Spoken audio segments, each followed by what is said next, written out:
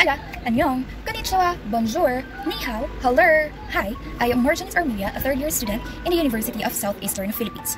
So I am here to share my story with you. This is just a brief summary of my experience, or the moments that I can't forget.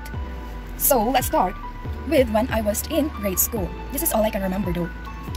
There was a time that I wanted to be a part of the marching band's drummers, but sadly my mother refused because she believes that I can't handle it because I am a girl and I was skinny back then, which made me look weak at that time. And also, I'm not that girly too to join the majorette or the dancers, and I hate wearing short skirts that time, so I ended up being part of the lyrist. You know, are you familiar with that? Playing lyre. Even though I enjoyed playing lyre, there's still a part of me that longs to play the drums, though I could try it now, but I just don't have the opportunity and the time to do so. So furthermore, let's proceed to when I was in high school. This is just a part of it that I remember. So I have tried, I think we all have tried being the talk of the town, the topic. So I have indeed been backstabbed by friends, simply because I am close with my male friends. I enjoyed hanging out with them. They used to talk behind my back about how I am a whore, saying I am a whore, or like that. I understand though that they are just immature and, you know, that's part of teenager, I think.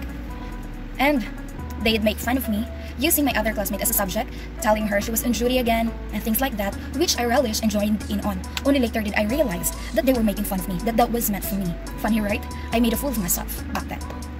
Though I can't do a thing about it now, I just need to learn a lesson, that's all. So I tried changing schools in the hopes of finding a more calm environment, in the hopes to avoid backstabbers, gossips, and such. But yet again, I failed, and I'm still haunted by it. It's as though this bad energy is following me around, and I can't do a thing about it. So I just need to embrace the reality of life, you know. So enough drama, let's get to the pleasant portion of my adventure. So it was when I was buying ingredients in a baking supply in Biga City, and they asked for my name, and I told them my nickname, which is Janjan, and they'd always look at me like I was joking. They would double check it, but yes, again, I am not joking, kuya. However, I understand it because we all know that John is a boy's name. It's just funny how in this generation, they still expect a girl to have or use solely a girl's name and vice versa.